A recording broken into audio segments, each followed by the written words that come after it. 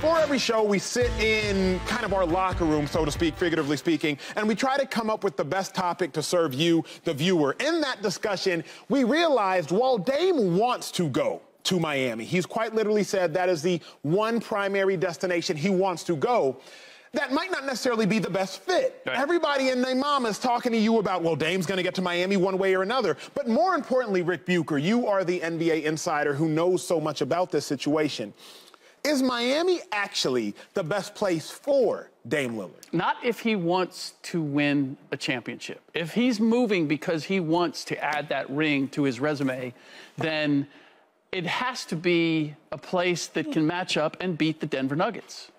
And do the Miami Heat have the size, or do they have that piece that is going to make life difficult for Nikola Jokic? I don't see it.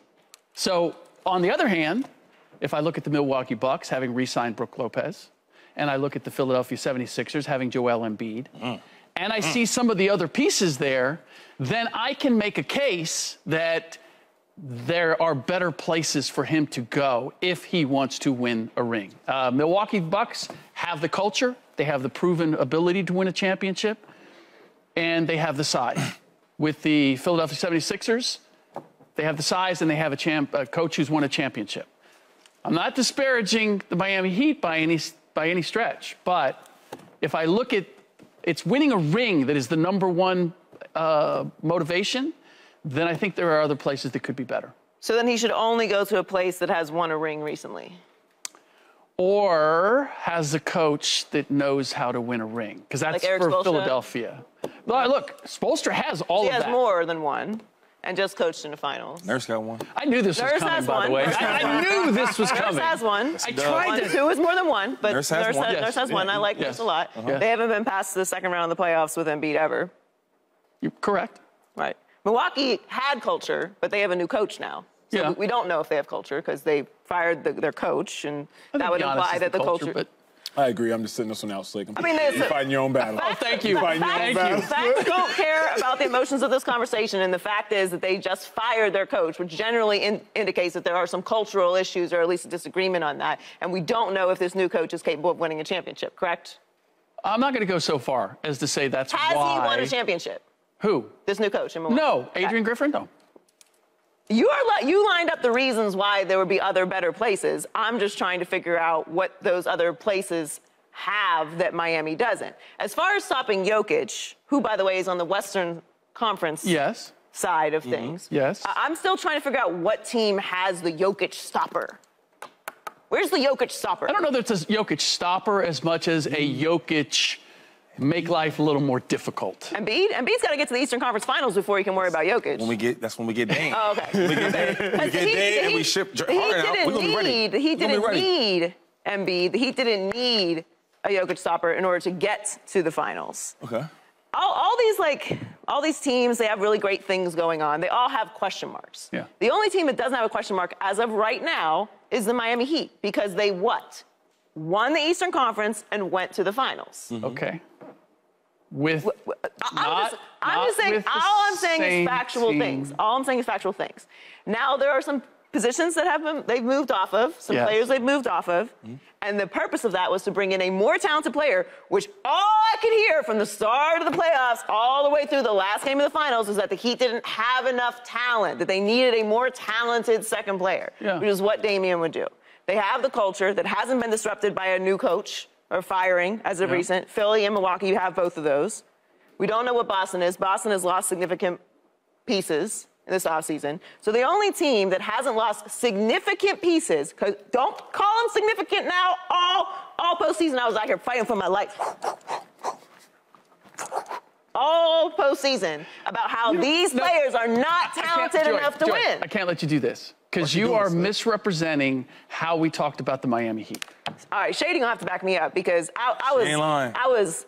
Shane Line. Yes. Yeah. We all said compared to the Denver Nuggets. No, don't do that, Slick. Don't do that. You know I was on that Miami Heat bandwagon until we got to Denver. Don't do that to me. She's not wrong. Don't do it. Because even in all the series, from Milwaukee all the way to the only one y'all gave you was the Knicks. Y'all were cool in the Knicks. The Celtics. I kept saying how they still got a chance because their players are so much better. We all said that. She was the only one that was saying that. Well, they got culture, but she's now you kind of changing that a little bit now. Now you saying. The players that was just the role players, we need Dame now. We need the talent now. Well, we're talking about winning a championship. Dame wants to win a championship. The Heat were the only team in the Eastern Conference last year in a position to win a championship because every year there's only one. That's the team that wins the Eastern Conference and then goes to the finals. All I'm saying is just like that's the structure of the sport. That's what happened, right? Right? So we got to the finals and they didn't have enough talent. Now you're telling me adding Dame and getting rid of those players that you said time and time again weren't talented enough is not the right situation. She is cooking you. Me? Hold on a second. You caught a couple strays here too, my friend. No, I don't. I stand on my own. No. So slick on the grill? He getting cooked. 4th of July. 4th of July on you. Was I not? Oh, stop. Was I not on the Miami Heat bandwagon? Yeah, but you jumped though, Slick. I did jump because we got to a point where you said they weren't talented enough. The talent difference. Well, that's true. I can't change that. Who do you think is the best fit for Dame Lillard? I think the Miami will be a good place. Oh, look at you panderer, you. Great place. Oh, my goodness. But the greatest place for him is in Philadelphia. Come on.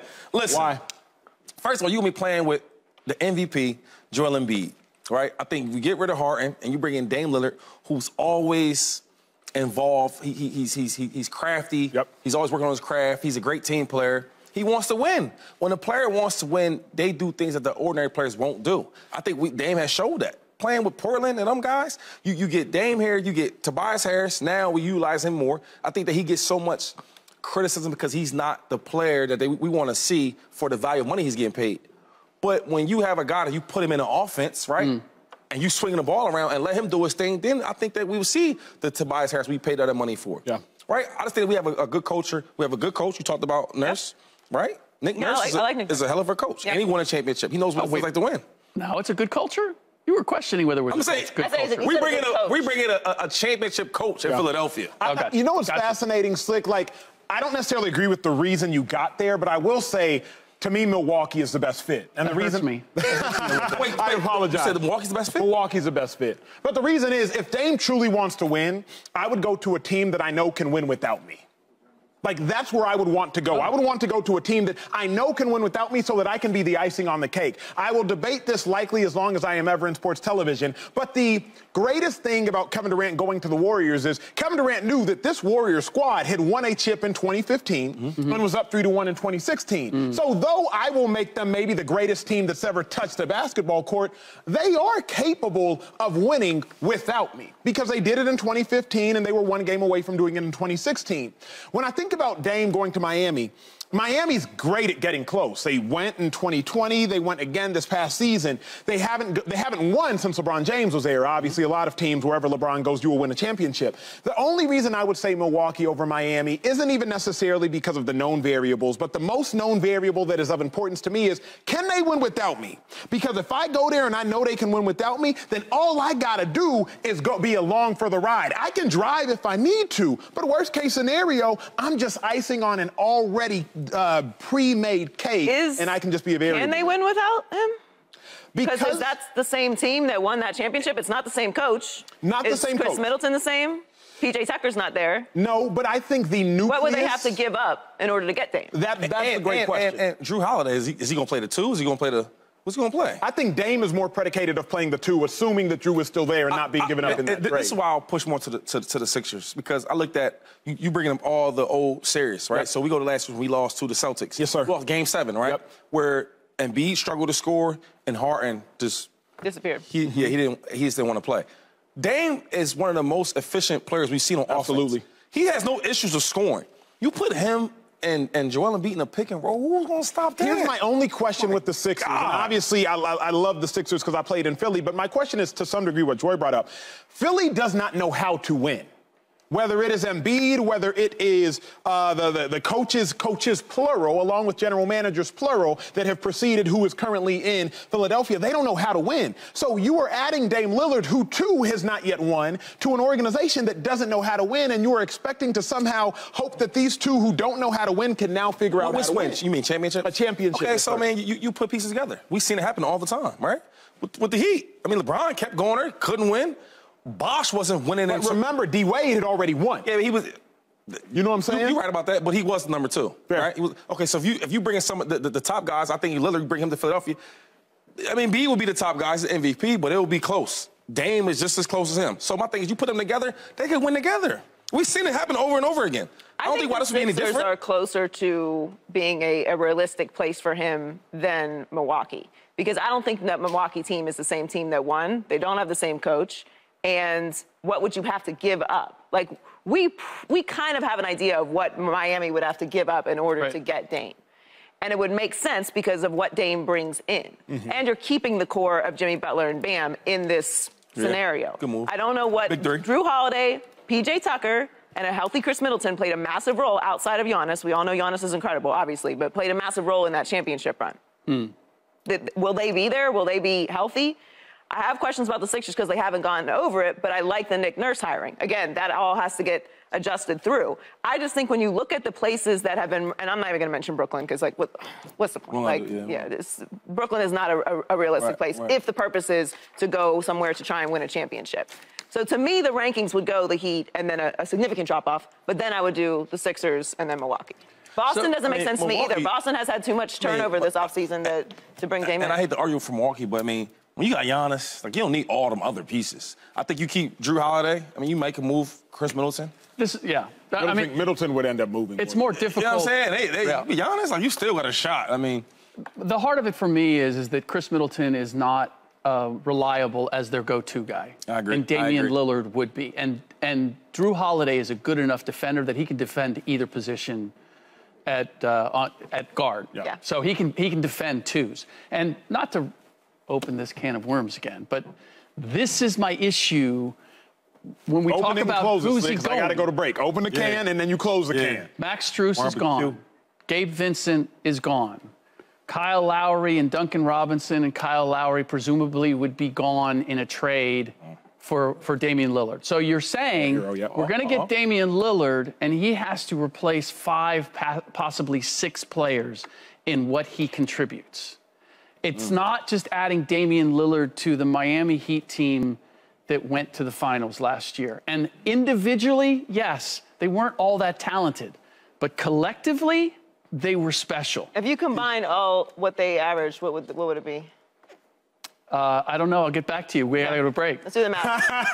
Let's do the math. Wait, you think it'll be more than what Dame averaged? I think it'll be more, yeah. I will. I think it'll be more. It will. Couple 9s, couple 10s. Subscribe here to get the latest from Speak and go watch a few segments from our other shows on FS1.